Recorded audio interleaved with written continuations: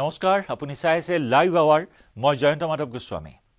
ৰাজ্যত আৰম্ভ হ'ল নতুন প্ৰশাসনিক ব্যৱস্থা মহকুমাৰ বিলুপ্তি ঘটাই আৰম্ভ হ'ল সমজিলা প্ৰথম পৰ্যায়ত শুকুৰবাৰে ৰাজ্যত মুকলি হ'ল 21খন সমজিলা আৰু আজি মুকলি হ'ব 18খন সমজিলা কামৰূপ মহানগৰত গঠন কৰা হৈছে 4খন সমজিলা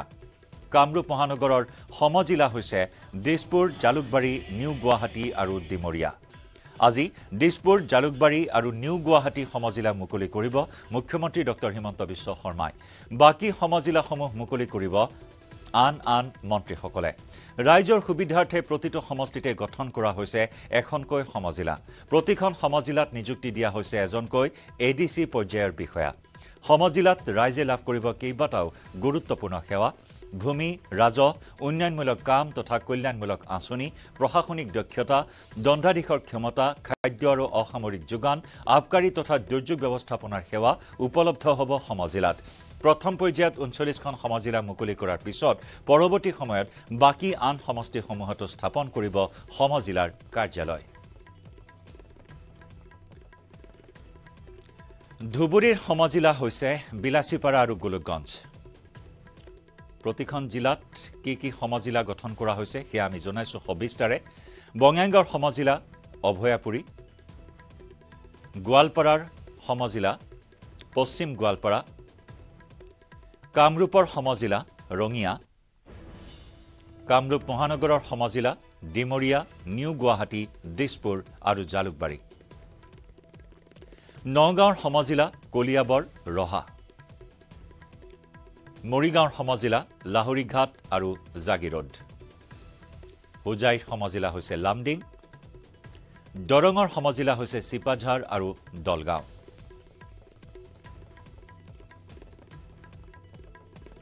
শোণিতপুৰৰ সমজিলা ঢেকিয়াজুলি নদুৱাৰ বিশ্বনাথৰ সমজিলা গহপুৰ বিহালী লখিমপুৰৰ সমজিলা ঢকুৱাখনা ধেমাজিৰ সমজিলা জোনাই তিনিচুকীয়াৰ সমজিলা হৈছে মাৰ্ঘেৰিটা হদিয়া আৰু ডুমডুমা ইফালে ডিব্ৰুগড়ৰ সমজিলা নাহৰকটীয়া দুলিয়াজান টিংখং খোৱাং শিৱসাগৰৰ সমজিলা নাজিৰা ডিমৌ চৰাইদেউৰ সমজিলা মাহমৰা যোৰহাটৰ সমজিলা হৈছে তিতাবৰ গোলাঘাটৰ সমজিলা হৈছে দেৰগাঁও বোকাখাট আৰু সৰুপথাৰ ইফালে কাছাৰৰ সমজিলা লক্ষীপুৰ কৰিমগঞ্জৰ সমজিলা পাথাৰকান্দি আৰু ৰামকৃষ্ণনগৰ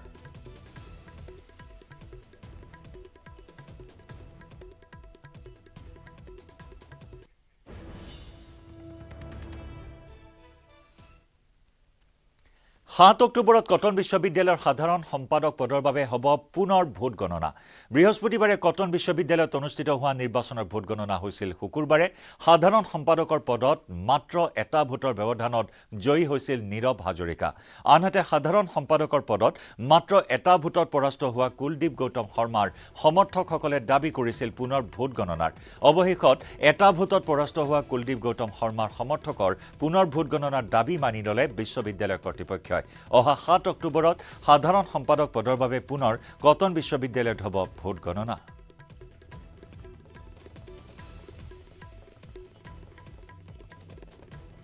যিজন পাৰ্টি জয় হয় তাত কোনো আপত্তি নাই তাত কুলদীপ গৌতম শৰ্মা হাৰিব পাৰে জয় হ'ব পাৰে তাত কোনো আপত্তি নাই কিন্তু নিৰ্বাচনী যিটো প্ৰক্ৰিয়া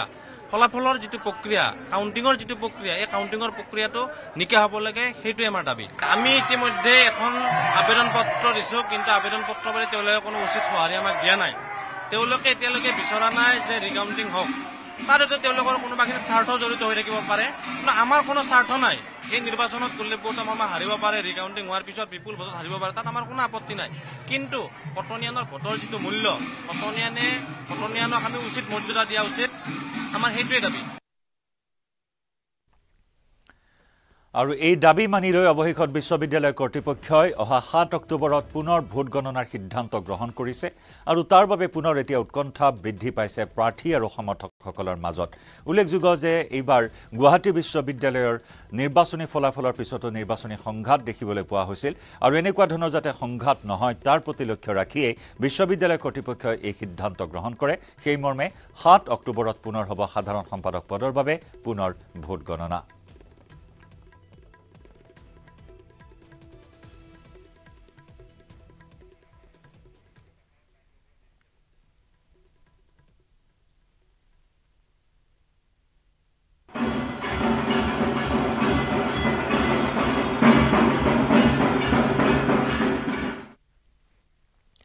আজি নৱৰাত্ৰিৰ তৃতীয়টো দিন মা দুৰ্গাৰ তৃতীয় শক্তি চন্দ্ৰঘণ্টাৰ ৰূপত আজি চলিছে পূজা অৰ্চনা নৱৰাত্ৰিৰ তৃতীয় দিনা পূজা কৰা হয় 3 গৰাকী কুমাৰীক নৱৰাত্ৰি উপলক্ষে উখল মাখল শক্তিপীঠ কামাখ্যা পুৱাৰে পৰা নীলাচলৰ বুকুত ভিৰ কৰিছে ভিন্ন প্ৰান্তৰ ভক্তই বহু লোকে ঘৰতে ঘট স্থাপন কৰি পূজা অৰ্চনা আগবঢ়াইছে দেৱী দুৰ্গাক উল্লেখযোগ্য যে মূৰত চন্দ্ৰ আকৃতিৰ তিলক থকাৰ বাবে দেৱী মাৰ তৃতীয়টো ৰূপক চন্দ্ৰঘণ্টা বুলি কোৱা হয় আনহাতে চতুৰ্থ ৰূপটো হ'ল কুষ্মাণ্ডা স্কন্দমাতা হৈছে দেৱী দুৰ্গাৰ পঞ্চমটো ৰূপ মা পাৰ্বতীৰ পুত্ৰ কাৰ্তিকেয়ৰ অন্য এটি নাম হৈছে স্কন্দ ষষ্ঠ ৰূপক কাত্যায়নী বুলি জনা যায় ইয়াৰ কাৰণ হৈছে যজ্ঞৰ জুইত ভস্মীভূত হোৱাৰ পিছত মহৰ্ষি কাত্যায়নীৰ তপস্যাত বৰদানত তেওঁ কন্যা হিচাপে জন্মগ্ৰহণ কৰিছিল কাল ৰাত্ৰি হৈছে মা দুৰ্গাৰ সপ্তম ৰূপ পৃথিৱীৰ সকলো সংকট বিনাশ কৰি সকলোকে ৰক্ষা কৰে মা পাৰ্বতীয়ে অষ্টমটো ৰূপ হৈছে মহাগৌৰী আৰু নৱমটো ৰূপ হৈছে সিদ্ধিদাত্ৰী আৰু এনেদৰে সিদ্ধিদাত্ৰীলৈ 9টা দিনত নৱৰাত্ৰি পূজাত এতিয়া ব্যস্ত হৈছে ভক্তপ্ৰাণ ৰাইজ माँ का कृपा से यहाँ पर भक्त का भीड़ इस बारिश का मौसम में भी हजारों का संख्या में डेली माँ का में आते हैं सब भक्त माँ से बसर का असम का विकास और पूरा देश का विकास के लिए आशीर्वाद लेते हैं बहुत अच्छा लगा यहाँ पर आके हम लोग का आत्मा का शांति मिलता है सालों साल के लिए हम लोग खुशी रहते हैं माँ का कहा गया है जे सूखे हुए लकड़ियाँ की डाली नहीं होती है और खाली खेत की रखवाली नहीं होती है माँ का चरण में एक बार जो चरण झुका दे सर झुका दे उसकी झोली कभी खाली नहीं होती है प्रतिकूल बतৰৰ মাজতো ৰাজ্যত তুংগত এতিয়া দুৰ্গোৎসৱৰ প্ৰস্তুতি বৃহত্তৰ ৰহাৰ বিভিন্ন অঞ্চলত ব্যস্ত হৈছে পূজা কমিটিসমূহ ৰহাত এইবাৰ দুৰ্গা পূজাত ওলাব বৃহৎ আকাৰৰ আনাকোণ্ডাই আদৰণি জনাব ভক্ত প্ৰাণ ৰাইজক প্ৰতি বছৰে দৃষ্টিনন্দন পূজা মণ্ডপ নিৰ্মাণ কৰা ৰহা জ্যোতি সংঘই এইবাৰ নিৰ্মাণ কৰিছে আনাকোণ্ডা আৰ্হিৰ আকৰ্ষণীয় পূজা মণ্ডপ পূৰ্বেও জ্যোতি সংঘই কামাখ্যা মন্দিৰ কৈলাশ পৰ্বত আদিৰ আৰ্হিত পূজা মণ্ডপ নিৰ্মাণ কৰি ৰাইজৰ দৃষ্টি আকৰ্ষণ কৰিছিল এইবাৰো এনাকোণ্ডা আৰ্হিৰ মণ্ডপ নিৰ্মাণ কৰি পুনৰবাৰ চমক দিবলৈ চেষ্টা চলাইছে ৰহা জ্যোতি সংঘই ইতিমধ্যে কলকাতাৰ শিল্পীয়ে পূৰ্ণ গতিত চলাইছে এনাকোণ্ডাৰ নিৰ্মাণ কাৰ্য এইবাৰো জ্যোতি সংঘৰ এই পূজা মণ্ডপে ৰাইজক আকৰ্ষণ কৰিব বুলি আশা প্ৰকাশ কৰিছে আয়োজকসকলে উল্লেখযোগ্য যে পূৰ্বৰ দৰে এইবাৰো বৃহত্তৰ ৰহা অঞ্চলত 28খন পূজা অনুষ্ঠিত হ'ব আগবঢ়াইছো আমাৰ সাংবাদিক ভাস্কৰ জ্যোতি শইকীয়াৰ বিশেষ প্ৰতিবেদন দেৱী দুৰ্গা আদৰিবলৈ ঠায়ে ঠায়ে বিভিন্ন আৰ্হিৰ মণ্ডপ তৈয়াৰ কৰা হৈছে আৰু ৰহাটো তাৰ ব্যতিক্ৰম নহয় মই বৰ্তমান ৰহাৰ যি বৰদলৈ স্কুল খেলপথাৰ সেই বৰদলৈ স্কুল খেলপথাৰত উপস্থিত আছো আৰু ইয়াৰ যি সামগ্ৰিক পৰিৱেশ সেই পৰিৱেশ মোৰ সতীৰ্থক দেখুৱাবলৈ আহ্বান জনালো যিহেতু ৰহাৰ জ্যোতি সংঘৰ উদ্যোগত এই বৰ্ষ 37 সংখ্যক বৰ্ষত ভৰিলে যি দুৰ্গা পূজা সেই দুৰ্গা পূজাত এইবাৰো পূৰ্বৰ দৰে তেওঁলোকে এক আটক ধুনীয়া আৰ্হিৰ দুৰ্গা পূজা মণ্ডপ তৈয়াৰ কৰিছে যিহেতু প্ৰত্যেক বছৰে তেওঁলোকে বিভিন্ন আৰ্হিৰ পূজা মণ্ডপ তৈয়াৰ কৰি আহিছে আৰু যথেষ্ট ৰাইজৰ সমাগম হৈ তেওঁলোকৰ যি পূজা মণ্ডপ সেই পূজা মণ্ডপ আসলে দৰ্শন কৰিবৰ বাবে এইবাৰ তাৰ ব্যতিক্ৰম নহয় এইবাৰ আমি দেখিবলৈ পাইছো যে আনাকোণ্ডাৰ আৰ্হিত তেওঁলোকে এইবাৰ দুৰ্গা পূজা মণ্ডপ তৈয়াৰ কৰিছে আৰু ইতিমধ্যে যি পূজা মণ্ডপ সেই পূজা মণ্ডপ বৰ্তমান যি নিৰ্মাণ কাৰ্য বৰ্তমান চলি আছে প্ৰথমতে মই আপোনালোকৰ জৰিয়তে অসমবাসীক শাৰদীয় দুৰ্গা পূজাৰ শুভেচ্ছা জনালো আৰু আমাৰ এই জ্যোতি সংঘয়ে প্ৰতি বছৰে অনুষ্ঠান পাতি আমাৰ 37 নম্বৰ বৰ্ষ পাইছোহি আৰু এই 37 নম্বৰ বৰ্ষত আমাৰ বহুত ধৰি লওক মোৰ দাদা বা সকলোৱে মিলিজুলি আমাৰ ৰহা ৰাইজৰ আশীৰ্বাদ মৰম স্নেহ লৈ আমি অনুষ্ঠানটো পাতিবলৈ সক্ষম হৈছোঁ আৰু সেই অনুপাতে প্ৰতিবাৰ আমি এটা নতুন নতুন মেছেজ দিব বিচাৰোঁ নতুন নতুন মানে বিচাৰোঁ এবাৰ পাহাৰ পৰ্বত বনাইছিলোঁ আগতে মানে গড় বা হেৰি নাইকিয়া হৈছিলে আমি কামাখ্যা মন্দিৰ বনাইছিলোঁ এনেকৈ বনাই এইবাৰ এটা ভাবিছোঁ আনাকোনাত এটা প্ৰজাতি আছিলে প্ৰজাতি পৃথিৱীৰ পৰা লুপ্ত হৈ গ'ল লুপ্ত হোৱাৰ কাৰণে তাৰ এটা আৰ্হিয়ে যে উঠি অহা প্ৰজন্মই কিতাপত পঢ়িব পাইছে বা কিতাপত ছবি দেখিছে আমি এটা আৰ্হি বনাইছোঁ যে তেওঁলোকে অকণ চাওক বা জানক আৰু সেই আৰ্হিৰে আমি কৰি মুখদি সোমাব আৰু ভিতৰত এটা পৰিৱেশ সৃষ্টি কৰিছে পৰিৱেশ তাত অলপ ভয়ানক পৰিৱেশ এটা হ'ব সেইখিনি সমূহ ৰাইজক কৈছোঁ যদিও ভয় কৰিব নালাগে আপোনালোকে আহি চাব আৰু সকলোকে আমি নিমন্ত্ৰণ জনাইছোঁ যিহেতু এই বৰ্তমান কাম চলি আছে যে কিমান শতাংশ সম্পূৰ্ণ হৈছে প্ৰায় 70% হৈছে 30% বাকী আছে আমাৰ প্ৰাকৃতিক দুৰ্যোগৰ কাৰণে আমি ৰং চঙৰ কামখিনি কৰিব পৰা নাই আমাৰ সেইটোলৈ অসুবিধা হৈ আছে আৰু বৰ্তমান হ'বগৈ লাগে বুলি এটা আশাবাদী আমি দেখিছোঁ এই পূজাখনিলে আচলতে বিভিন্ন স্থানৰ পৰা ৰাইজৰ সমাগম ঘটে এইবাৰো চাগে ঘটিব আমি আশাবাদী মিনিমাম 5 লাখ মানুহৰ আমি আশা কৰিছোঁ যাতে ইয়াত আমাক আহি মানে প্ৰদৰ্শন কৰিব পাৰে বা ৰাইজে চাব পাৰে আমিতো আশাবাদী হৈ এটা আগবাঢ়িছোঁ আমি দেখুৱাইছোঁ মোৰ সতীৰ্থ দেখুওৱা গৈছে আচলতে প্ৰতিকূল বতৰকো নেওচি বৰ্তমান যি নিৰ্মাণৰ কাম সেই নিৰ্মাণৰ কাম পূৰ্ণগতিত চলি গৈছে আৰু এগৰাকী উদ্যোক্তা আছে আচলতে আপোনালোকৰ যি প্ৰস্তুতি সেই পূৰ্ণদমে চলিছে কি ক'ব আমি ৰাইজৰ আশীৰ্বাদ মূৰত লৈ কামভাগত আগবাঢ়িছোঁ পূজাখন ৰহাত জ্যোতিসংঘই সকলো বছৰে নতুন নতুন কিবা এটা ৰাইজক আমোদ দিবৰ কাৰণে চেষ্টা কৰি আহিছোঁ এই বছৰ আনাকন্দা আকৃতিত পেণ্ডেল নিৰ্মাণ কৰি ৰাইজক পূজা বুলি আনন্দ দিবলৈ চেষ্টা কৰি এই মানে পেণ্ডেলটো কাম আগবঢ়াব বিচাৰিছোঁ আপোনাৰ দুখন মুখ আছে এখন মুখেদি সোমাই ভিতৰত গৈ দেৱী দৰ্শন কৰিব ভিতৰত গৈ আৰু এটা বেলেগ ৰাস্তা আছে সেই ৰাস্তা দি ওলাই আহি আন এখন মুখেদি ওলাই আহিব কাৰিকৰসকল ৰহাৰে চিমলা টেণ্ট হাউচৰ সহযোগত কলিকতাৰ পৰা আহিছে কাৰিকৰসকল আকৌ কলিকতা কাম কৰিবৰ কাৰণে কিমান দিন লাগিছে আচলতে আমি এইটো প্ৰায় এতিয়া 25 দিনমান হৈ গ'ল কাম কৰি থকা মানে এমাহত সম্পূৰ্ণ হ'ব 7 তাৰিখৰ পিছত তেওঁলোকে কাম শেষ কৰিম বুলি কৈছে আৰু শিৱসাগৰৰ ঐতিহাসিক দেৱীদৌলত দুৰ্গা পূজাৰ প্ৰস্তুতি আহোমৰ ৰাজত্বকালত প্ৰতিষ্ঠা হোৱা দেৱীদৌল দুৰ্গা পূজাই এইবাৰ 291 বৰ্ষত ভৰি দিছে নৱৰাত্ৰি পূজা চলি থকাৰ মাজতে দেৱীদৌললৈ দেশৰ ভিন্ন প্ৰান্তৰ পৰা ভক্তৰ সমাগম হৈছে ভক্তসকলে যাতে নিয়াৰিকৈ পূজা অৰ্চনা কৰিব পাৰে তাৰ মূল বিগ্ৰহৰ বাহিৰতো মণ্ডপৰ ব্যৱস্থা কৰা হৈছে সাজু কৰি তোলা হৈছে দেৱীদৌলৰ বলিশাল আগবঢ়াইছো শিৱসাগৰৰ পৰা আমাৰ সাংবাদিক প্ৰদীপ গগৈৰ প্ৰতিবেদন শিৱসাগৰৰ ঐতিহাসিক দেৱী দৌলতো দুৰ্গা পূজাৰ ব্যাপক প্ৰস্তুতি চলোৱা হৈছে 1734 খ্ৰীষ্টাব্দতে আহোম ৰাজত্বকালত এই দেৱী দৌল নিৰ্মাণ কৰা হৈছিলে আৰু তেতিয়াৰ পৰা দুৰ্গা পূজা পৰম্পৰাগত পুৰাতন ৰীতিৰে উদযাপন কৰি অহা হৈছে আৰু মই বৰ্তমান ইয়াৰ পৰিৱেশ দেখুৱাইছোঁ প্ৰস্তুতি সম্পূৰ্ণ চলাই আছে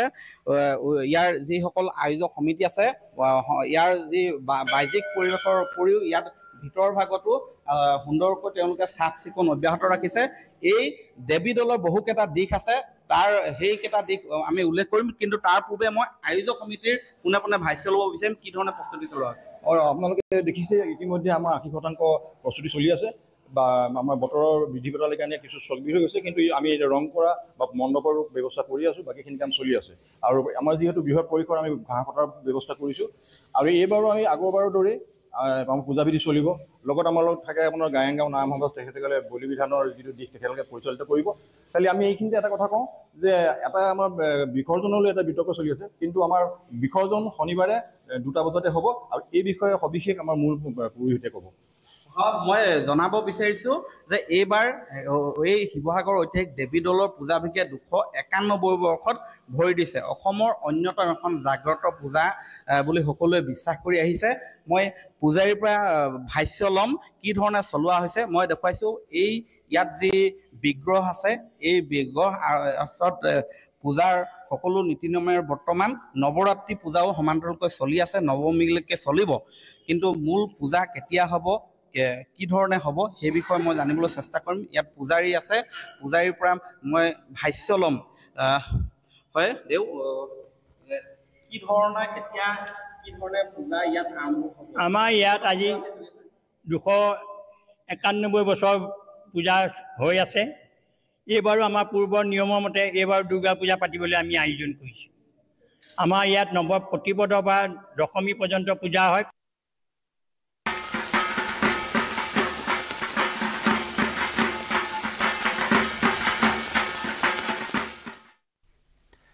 পূজাৰ বতৰত ৰাজ্যত অব্যাহত নেৰেনেপেৰা বৰষুণ বিগত প্ৰায় 4 দিন ধৰি ৰাজ্যত অব্যাহত আছে বৰষুণ প্ৰায় সোমবাৰলৈ ৰাজ্যত একেই থাকিব বতৰ ৰাজ্যৰ ভিন্ন প্ৰান্তত থাকিব মজলীয়া বৰষুণ সোমবাৰৰ পিছতহে বতৰ সলনি হোৱাৰ সম্ভাৱনা ইপিনে নেৰানেপেৰা বৰষুণৰ ফলত কিছু বাধা আহিছে যদিও পূৰ্ণ গতিত চলিছে পূজাৰ প্ৰস্তুতি বৰষুণৰ ফলত প্ৰতিমা শুকাবলৈ সমস্যাৰ সন্মুখীন হৈছে মৃৎশিল্পীসকল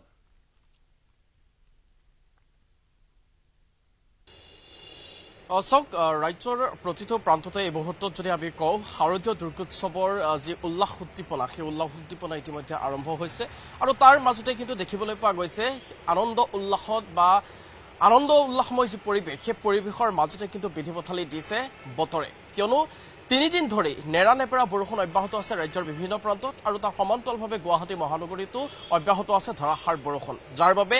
এই মুহূৰ্তত ষষ্ঠীলৈ মাজত মাত্ৰ কেইটামান দিন থকাৰ সময়তে দেখিবলৈ পোৱা গৈছে প্ৰতিগৰাকী মৃৎশিল্পীৰ মাজত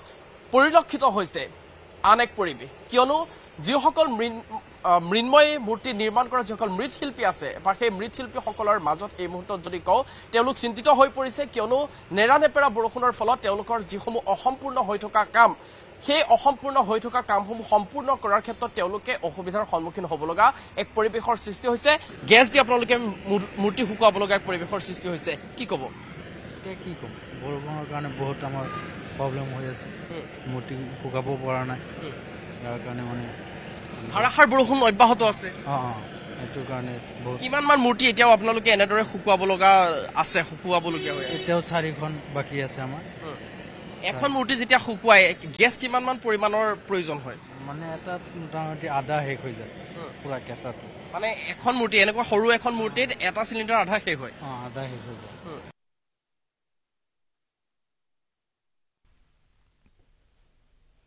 পূজাৰ বতৰত বোকাখাটৰ কাপোৰৰ বিপণীসমূহত নাই পূৰ্বৰ ব্যস্ততা পূৰ্বে পূজাৰ সময়ত গোলাঘাটৰ কাপোৰৰ বিপণীসমূহত ভিৰ কৰেহি চাহ বাগিচাৰ শ্ৰমিকসকলে কিন্তু এইবাৰ পূজাৰ পূৰ্বে এই ভিৰ নাই গোলাঘাটৰ কাপোৰৰ বিপণীসমূহত ইতিমধ্যে বোকাখাটৰ প্ৰায়খিনি চাহ বাগিচাত বোনাছ হৈ গৈছে কিন্তু বোনাছ হৈ যোৱাৰ পিছতো কাপোৰৰ বিপণীত চাহ শ্ৰমিকসকলৰ আগমন নোহোৱাত হতাশ হৈছে ব্যৱসায়ীসকল কাপোৰ ব্যৱসায়ীসকলৰ মতে গ্ৰাহকে অনলাইন ব্যৱস্থাৰে সামগ্ৰী ক্ৰয়ৰ আগ্ৰহৰ লগতে বৃহৎ শ্বপিং মলে মাধ্যমৰ সোধাইছে ক্ষুদ্ৰ ব্যৱসায়ীসকলক চৌদিশে এটা দেখিবলৈ পোৱা গৈছে ব্যাপক উৎসাহ উদ্দীপনা সমান্তৰালভাৱে দেখিবলৈ পোৱা গৈছে যে যিসমূহ কাপোৰৰ বিপণী আছে সেই কাপোৰৰ বিপণীসমূহত কিন্তু এতিয়া এই বছৰ আচলতে যি গ্ৰাহকৰ সেই গ্ৰাহকৰ সংখ্যা সীমিত কিয়নো অনলাইনত যোগেদি যিসমূহ আচলতে ৰাইজে আচলতে যিসমূহ সামগ্ৰী ক্ৰয় কৰি আছে সেই সামগ্ৰী ক্ৰয় কৰাৰ কাৰণে আচলতে যিসমূহ দোকান আছে সেই দোকানসমূহত কিন্তু এতিয়া দেখিবলৈ পোৱা গৈছে একেবাৰে সীমিত সংখ্যক গ্ৰাহকেহে আচলতে ভিৰ কৰা পৰিলক্ষিত হৈছে মই সহযোগীক দেখুৱাবলৈ কৈছোঁ আচলতে মই বোকাখাটত উপস্থিত আছোঁ বোকাখাটৰ যিসমূহ কাপোৰৰ বিপণী আছে সেই কাপোৰৰ বিপণীসমূহত কিন্তু আগৰ দৰে যিসমূহ কাপোৰৰ বিপণী আচলতে যি গ্ৰাহকে আচলতে ভিৰ কৰে সেই কিন্তু গ্ৰাহকৰ সংখ্যা একেবাৰে সীমিত হোৱাত আচলতে চিন্তিত হৈ পৰিছে দোকানৰ যিসমূহ লোক আছে সেই লোকসমূহ আচলতে চিন্তিত হৈ পৰিছে মোৰ লগত ইয়াৰে এজন স্বত্বাধিকাৰী আছে দোকানৰ মই তেওঁৰ পৰা জানিম আচলতে পূজা সমাগত আৰু পূজাৰ সময়ত আচলতে এইবাৰ আচলতে গ্ৰাহক একেবাৰে সীমিত কি কাৰণে আচলতে এনেকুৱা ধৰণৰ এটা পৰিৱেশৰ সৃষ্টি হৈ যায় কি হ'ব এতিয়া যেনেকৈ আপোনাৰ অনলাইন শ্বপিঙৰ কাৰণে বহুত মানে প্ৰভাৱ পৰিছে যেনেকৈ অনলাইন শ্বপিং আৰু যেনিবা শ্বপিং মলবিলাক আহিছে বেলেগ বেলেগ ধৰণৰ শ্বপিং মল আহিছে বা অনলাইনৰ কাৰণে বহুত মানুহে মানে অনলাইনত আজিকালি ল'ব ধৰিছে কোৱালিটি কাপোৰৰ কোৱালিটি বা বস্তুৰ কোৱালিটি নোচোৱাকৈ অনলাইনত লৈছে আৰু মানুহে কম দামত পায় কাৰণে গতিকে আমাৰ ইয়াত আহিলেও মানে ভাল বস্তুৱে পাব গতিকে যিখিনি আপোনাৰ কম্পেয়াৰ কৰিলে সেইখিনি বস্তুখিনি কম্পেয়াৰ কৰিলে আমাৰ বস্তুখিনি ভাল পাব আচলতে যোৰহাট মেডিকেল কলেজ হাস্পতালত বৃদ্ধি পাব চিকিৎসা সেৱাৰ মাচুল বৃদ্ধি পাব ৰোগীৰ পঞ্জীয়ন মাচুল বিছনাৰ মাচুল অস্ত্ৰোপচাৰৰো মাচুল বেছিকৈ আদায় দিব লাগিব ৰোগীয়ে পূৰ্বতে পঞ্জীয়নৰ বাবদ ৰোগীয়ে দিবলগীয়া হৈছিল 10 টকা কিন্তু এতিয়া পঞ্জীয়নৰ নামত ৰোগীয়ে দিব লাগিব 20 টকা ঠিক তেনেদৰে চিকিৎসা মহাবিদ্যালয়খনত বিছনাৰ মাচুলো 10 টকাৰ পৰা বৃদ্ধি পাব 20 টকালৈ সাধাৰণ অস্ত্ৰোপচাৰৰ মাচুল আছিল 600 টকা এতিয়া ৰোগীয়ে সাধাৰণ অস্ত্ৰোপচাৰৰ বাবদ ভৰিব লাগিব 3000 টকা ইফালে জটিল অস্ত্ৰোপচাৰৰ মাচুল হ'ব 6000 টকা জটিল অস্ত্ৰোপচাৰত পূৰ্বৰ মাচুল আছিল 3000 টকা লেপ্ৰস্কোপিক পূৰ্বতে খৰচ আছিল 3000 টকা এতিয়া ৰোগীয়ে ভৰিব লাগিব 5000 টকা চৰকাৰে ৰাজসাহায্য বন্ধ কৰাৰ বাবে বৃদ্ধি হ'ব মাচুল অৱশ্যে 530টা লেব টেষ্টত বৃদ্ধি নহয় মাচুলৰ পৰিমাণ ৰেডিঅলজি বিভাগৰ পৰীক্ষাসমূহৰ মাচুলো একেই থাকিব মই বৃদ্ধি কৰাৰ আগতে প্ৰথমতে কওঁ আমি ক'ত বৃদ্ধি কৰা নাই আমাৰ কোনো লেবৰেটৰী চাৰ্জেছ বা কোনো চাৰ্জেছ ক'তোৱে আমি পইচা বঢ়োৱা নাই একোতে আগৰ নিচিনাকৈ থাকিব খালি 3টা ক্ষেত্ৰত আমি পইচা অকণমান বঢ়াব খুজিছোঁ আমাৰ ৰেজিষ্ট্ৰেশ্যন ফিজ আছিলে 10 টকা সেইটো 20 টকা কৰিছোঁ বেড চাৰ্জ আছিলে আমাৰ 10 টকা সেইটো আমি 50 টকা কৰা হৈছে আৰু অস্ত্ৰোপচাৰৰ যিটো খৰচ আছিলে আগতে 600 টকা আছিলে মাত্ৰ সেইটো আমি 3000 টকালৈ বঢ়াই দিছোঁ আৰু লেপাৰস্কোপিক সাৰ্জাৰী যেটো ৰেট আছিল আগতে 3000 টকা আছিল এটো আমি 5000 টকালৈ বঢ়াইছো বাকি সকলোখিনি কলেজত বা গুৱাহাটী চিকিৎসা মহাবিদ্যালয়ত এই ৰেট বিলাক আগৰ পৰাই বেছি গোটেইখিনি বেছি আমাৰ ইয়াতে বহুতখিনি কম আছিল ধৰক 600 টকা গতিকে আমি এখিনি বঢ়াইছো আমাৰ মই কৈছো যে আমাৰ 536টা চাৰ্জেবল হেড আছে আমাৰ ইয়াতে তাৰ মাত্ৰ আমি 6টা হেডতহে পইচা বঢ়াব খুজিছো 500টা হেডত বঢ়াব খোজা নাই আৰু এখিনি ক্ষেত্ৰত আমি হেতু হিসাব ৰাখিছো যে সৰকাৰি দুখীয়া মানুহখিনি যাতে কোনো প্ৰভাৱ নপৰে ইয়াৰ পৰা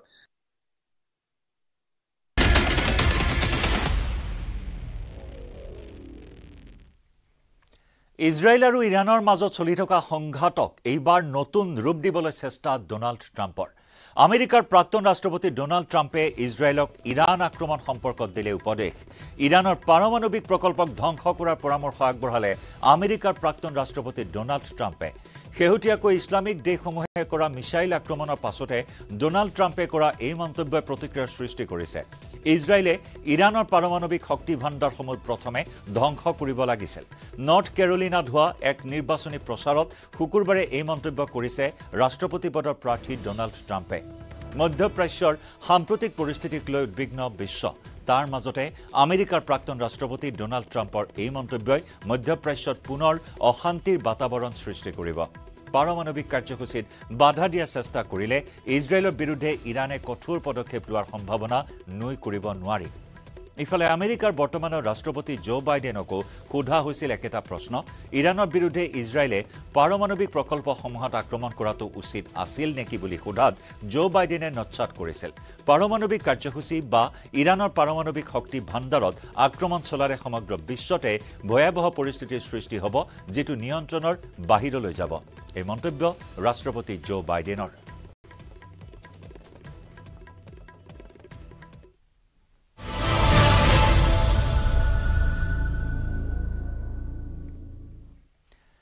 আজি হাৰিয়ানা বিধানসভা নিৰ্বাচনৰ ভোট গ্ৰহণ একেটা পৰ্যায়তে নিৰ্বাচন হোৱা ৰাজ্যখনৰ 90টা সমষ্টিতে আজি পুৱা 7 বজাৰ পৰা ভোট গ্ৰহণ চলি আছে ৰাজ্যখনৰ প্ৰায় 2 কোটি ভোটাৰে আজি ভোটাধিকাৰ সাব্যস্ত কৰিব 90টা সমষ্টিত মুঠ 1027 গৰাকী প্ৰাৰ্থীয়ে প্ৰতিদ্বন্দ্বিতা কৰিছে আজিৰ ভোট গ্ৰহণে মুখ্যমন্ত্ৰী নয়াব সিং সৈনী প্ৰাক্তন মুখ্যমন্ত্ৰী ভূপিন্দৰ সিং হুডা দুষ্যন্ত চৈতালা ভিনেশ ফোগাটকে ধৰি বহু কেইগৰাকী ৰথী মহাৰথীৰ ভাগ্য নিৰ্ণয় কৰিব ৰাজ্যখনত বিজেপিয়ে ক্ৰমাগত 3টা কালৰ বাবে ক্ষমতা দখলৰ যুঁজত নমাৰ বিপৰীতে 10 বছৰৰ অন্তত বিধানসভা দখলৰ লক্ষ্যৰে ৰাজ্যখনৰ বিজেপিৰ মূল প্ৰতিদ্বন্দ্বী কংগ্ৰেছে নিৰ্বাচনী যুঁজত অৱতীৰ্ণ হৈছে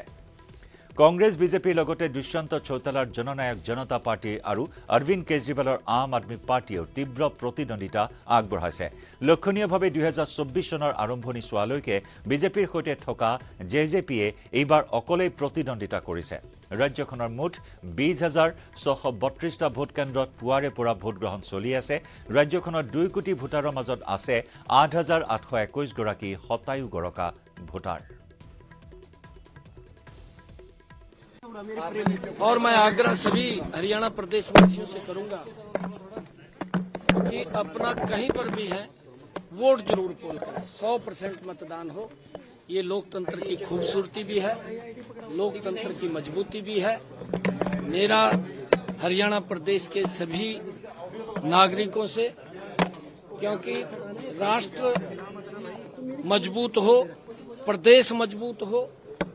उसको लेकर के हमने ये विकसित हरियाणा विकसित भारत और उसको लेकर के हम अपना वोट पोल करें मेरा यही आग्रह है और आने वाले समय के अंदर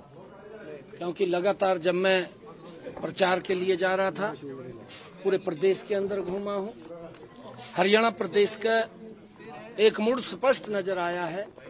कि तीसरी बार भारतीय जनता पार्टी की सरकार बड़े मार्जिन के साथ बन रही है और 8 तारीख को नई सरकार का गठन हो जाएगा। ये हरियाणा के लोगों ने तय कर दिया। लोकतंत्र का बड़ा पर्व है और मैं सभी हरियाणा वासियों से ये आग्रह करता हूं कि आपका मत आपकी ताकत है और आपका मत अगले 5 साल के लिए हरियाणा का भविष्य तय करेगा। आप सारे घर से निकलिए, बढ़ चढ़कर शाम को 6 बजे से पहले अपने मत का अधिकार का इस्तेमाल कीजिए। आपका एक एक वोट तय करेगा हरियाणा प्रदेश की 5 साल का भविष्य कैसा हो। और हमें पूर्ण विश्वास है, जिस जन भावनाओं से हमने पिछले 5 साल जन सेवा करी है, हरियाणा प्रदेश की जनता जननायक जनता पार्टी और आजाद समाज पार्टी के इस गठबंधन को ताकत भी देगी और ताकत के साथ पहले से भी ज्यादा नंबर्स के साथ हरियाणा विधानसभा के अंदर हमारे साथियों को भेजने का भी काम करेगी कि हम और ज्यादा मेहनत लगन के साथ हमारे करे हुए जो वादे हैं उनको जनता के लिए समर्पित कर पाए, प्रोग्रेसिवली हरियाणा प्रदेश को आगे ले जा पाए और हरियाणा प्रदेश के उन्नत भविष्य के अंदर हिस्सेदारी कर पाए। मैं सभी से निवेदन करूंगा, लोकतंत्र की ताकत आज आपके हाथ में है। आपका एक बटन दबाना ताकत के साथ आपकी विधानसभा का भविष्य, प्रदेश का भविष्य निकलता है। आलसी मत बनिए,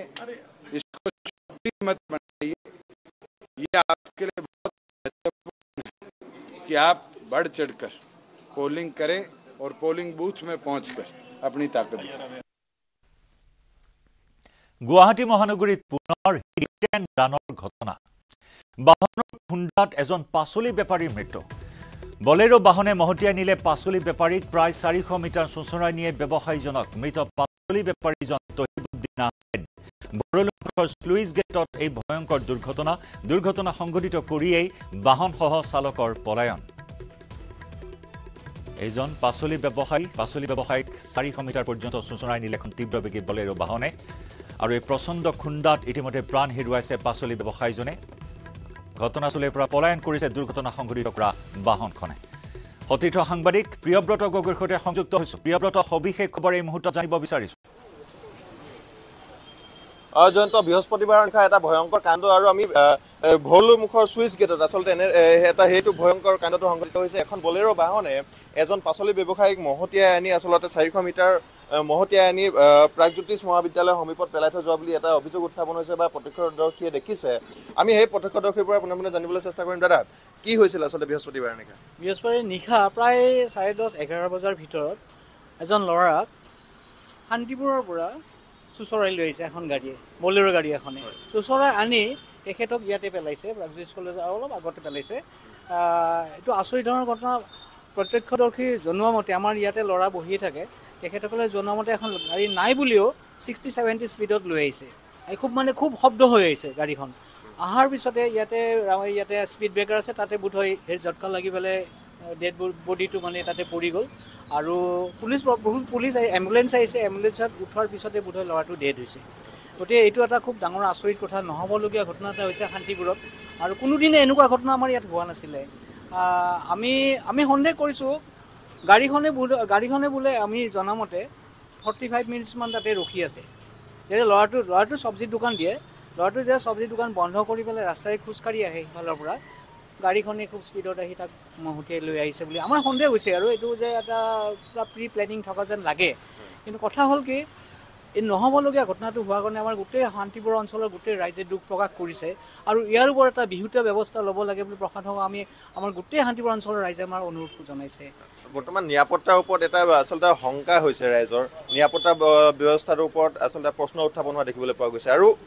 এটা কথা যে গোটেই কথাটো কি বুলি ভাবে স্থানীয় ৰাইজ হিচাপে, যে এইটো পৰিকল্পিত নে দুৰ্ঘটনা? নিশ্চয়কৈ আমাৰ দাদা কোৱা মতে এইটো পৰিকল্পিতভাৱে হত্যাকাণ্ড বুলিও ক'ব পাৰি। কাৰণ কিয় গাড়ীখন 40 পৰা 45 মিনিট সময়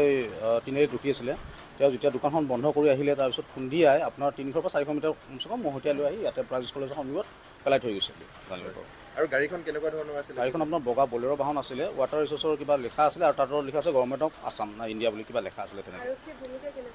আৰক্ষীটো ভূমিকা মানে আপোনাৰ আৰক্ষী আমি জানিব পৰা মতে আপোনাৰ এইটো ট্ৰেফিক বেঞ্চে কেছ লোৱা বুলি কৈছে, কিন্তু ট্ৰেফিক বেঞ্চে কিছু কেছ লৈছে ক'ব পৰা নাই। কালি আহিছিলে CC কেমেৰা চেক কৰিছিলে প্ৰাইজ কলেজত, একো ফুটেজ নোপোৱা বুলি ক'লে নেকি তেনেকুৱা কিবা। এইখন আমি ভৰলুমুখ থানা। আৰু এনেধৰণে বৰ্তমান সময়ত প্ৰত্যক্ষদৰ্শীসকলে আচলতে বৰ্তমান জয়ন্ত মন্তব্য কৰিছে যে যি বৃহস্পতিবাৰ নিশা আছিল, বৃহস্পতিবাৰে নিশা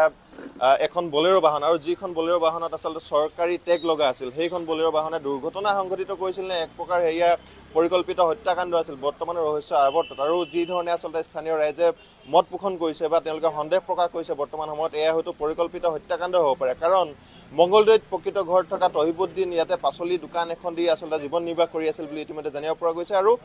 যি সময়ত আচলতে দুৰ্ঘটনা সংঘটিত হৈছিল তাৰ পূৰ্বে প্ৰায় 40-45 মিনিট সময় সেই বাহনখনে কিন্তু শান্তিপুৰ তিনিআলিত অৰ্থাৎ সেই যি স্থানৰ পৰা আচলতে চুচৰাই লৈ আহিছিল খুন্দিয়াই, সেই স্থানত কিন্তু খোপনি পিটি ৰখি থকা দেখিবলৈ পোৱা গৈছিল বুলি প্ৰত্যক্ষদৰ্শীয়ে ইতিমধ্যে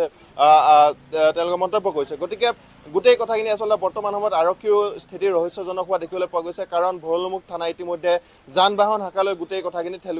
ঠেলি দিব বিচাৰিছে। গোটেই তদন্ত প্ৰক্ৰিয়াটো হয়তো লেহেমীয়া হৈছে, যাৰ বাবে স্থানীয় ৰাইজৰ মুখতো আচলতে কথাখিনি আলোচনা হোৱা দেখিবলৈ পোৱা গৈছে। গতিকে আৰক্ষীৰ আহিব লগা সময়ত আৰক্ষীৰ ভূমিকা কেনেধৰণৰ হ'ব বা কেনেধৰণে আচলতে গোটেই কথাখিনি উৰ পৰিব, যিহেতু এখন চৰকাৰী টেগ থকা বলেৰো বাহনে ইতিমধ্যে ঘটনা সংঘটিত কৰিছে বুলি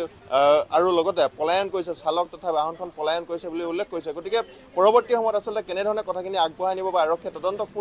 কিমান ক্ষীপ্ৰ গতিৰে আগবঢ়াব, কথাখিনি লক্ষণীয় হ'ব। জয়ন্ত, ধন্যবাদ প্ৰিয়ব্ৰত। খবৰৰ ধাৰা অব্যাহত ৰাখিম। লাইভ আৱাৰত সময় হৈছে এটা বাণিজ্যিক বিৰতি।